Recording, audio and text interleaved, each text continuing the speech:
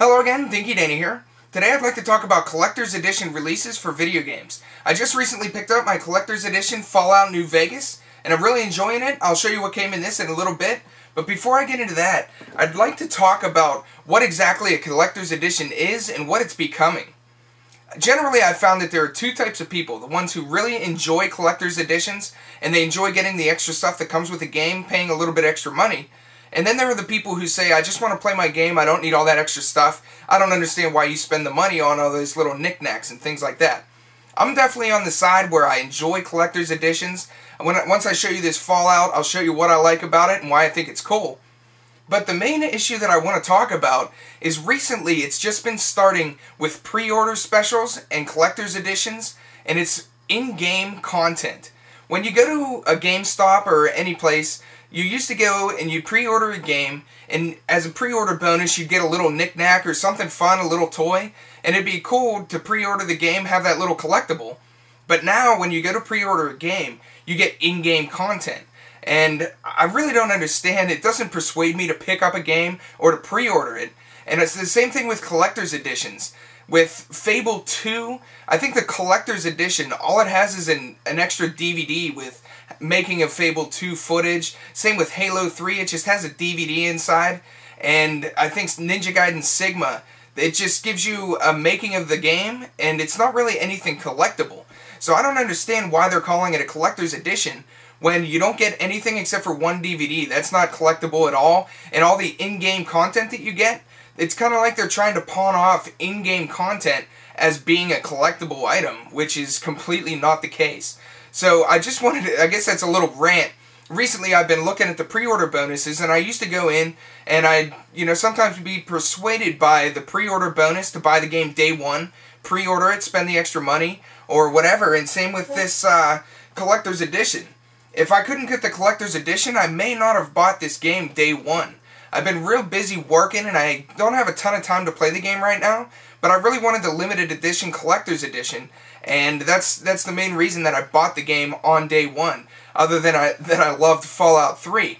So I'd like to hear some of your opinions, what you think about Collector's Editions, whether you like them, whether you like seeing the extra stuff that comes with them, and also, when you pre-order a game or get a Collector's Edition, what do you think about in-game content? I cannot stand it. You get an extra suit of armor, like Halo Reach, I think you got extra armor, or you get the flame head, and there would be a fire on your head, recon type armor, and I just don't understand what the incentive is to pay the extra money for something that's in-game and not collectible at all, let alone for it to be called a Collector's Edition. They should have another title for that or something just to distinguish. Because, I go out and I see a Collector's Edition on the shelf, and I figure something collectible is going to be in there, and a lot of these you just bring them home and there's an extra DVD, that's it, and I don't find that collectible at all. So, the second half of this video, I'm just going to show you what came in this Fallout New Vegas Collector's Edition. I'm really happy with it. I wasn't exactly sure what the quality would be when, first looking at this online, hearing what was going to come in it, but once I picked it up, the one thing that, right when I walked in the store, I hate this green banner across all Xbox things. Whoever designed that pattern, I don't even know what they were thinking. I think it's obnoxious, and I like the other pattern more, but I don't know. This box would be a lot nicer if it was just completely brown on the front, and I later found out after I opened it that there is actually a collector's box inside. So let's take a look at this, and I'll show you what's inside it. Before I show you what came with the Fallout New Vegas Collector's Edition, let's take a look at another game that I spent extra money on to get the limited edition, and it's Metal Gear Solid 4. Now, I absolutely love Metal Gear Solid, and no matter what, I was going to buy the limited edition just because I love the series and I love this game. But let's take a look at what's inside and see whether it was worth the money. You get the bigger case and the more sturdy case on the outside, which is kind of cool. Looks decent. And even on the back, it just has a sheet of paper. It doesn't even have the art directly on the back of it, which is kind of cheap. And then looking inside, you have the game, which is just the standard release version, and the only bonus that you get with the game is a Blu-ray DVD, which has information about how they made the game and things like that. So overall, it's pretty disappointing. I think I spent $20 or $30 extra for this, and would I spend $20 to $30 for just the big case and the Blu-ray DVD? Probably not. The other reason that I bought this is because I'm a huge fan of the series, but I mean, looking at it, it's kind of cheap that that's all they put in there with it and charged $30 more. Now, I was mainly just thinking about this issue because I just went and picked up the Fallout New Vegas Collector's Edition, which costs $20 more than the regular game. So you could pay $60 and just get the game itself, or you could pay the $80 and get the Collector's Edition.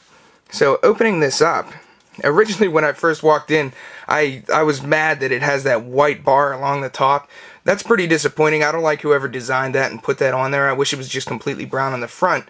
But once I opened it up, I saw that inside there is a nice box, and that's just a slip cover that goes over it. So taking a look at this box, I think they did a pretty good job designing it. It's very sturdy, and they did a nice job of making it look old, and it actually feels like something someone might have stored an old poker set in. So after you take off the lid, the first thing you see is a hardback book, which is pretty nice. And inside here, it has a nice cover on it. And inside, I haven't really looked at it. I don't know if it has any spoilers from the game. But it's got some cool artwork and just a comic book. So after I finish up the game, I'll take a look through that. Inside, obviously, you get the game, which I've already opened. I was playing it a little bit. And the first thing here is a Lucky 38 Platinum Poker Chip, which I haven't played the game yet, so I don't know exactly what it's going to be used for, but it's significant in the game. And then also you get another stack of poker chips, also with the theme of New Vegas. And here you get a making of Fallout New Vegas DVD. And the last thing is a deck of playing cards, which I haven't opened yet. I actually collect playing cards, so that's really cool. But that's what comes in the Collector's Edition. And I'm really happy with this. I'm definitely satisfied with the stuff that came with it. And I feel like I got $20 worth of collectible items to have in my collection. And once I play the game, they'll have more significance. You know, I'll know what the chips are for. And it'll be a cool thing to look through and, you know, look back on after I completed the game. So that's just my opinion on Collector's Editions. Hopefully you enjoyed seeing what was in the Fallout New Vegas Collector's Edition, and be sure to leave a comment down below and let me know what your opinion is, not only on whether you think Collector's Editions are worth it, but also what you think about the in-game content that they're giving you with pre-orders and supposed Collector's Editions. Alright, well that's it for this. It's kind of an unboxing and a rant, but I'm Thinky Dana, and thanks for watching.